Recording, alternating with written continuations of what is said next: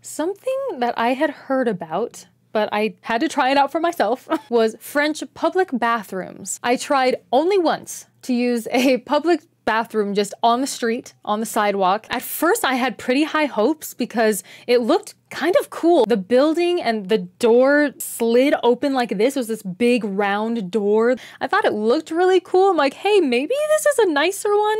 I get inside and I lock the door. I turn around and the toilet looks pretty normal. It's a little dim, but everything's pretty normal. There's a lot of space.